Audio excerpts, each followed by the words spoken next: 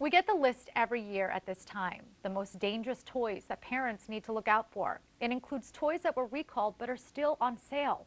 Also toys with hidden toxins.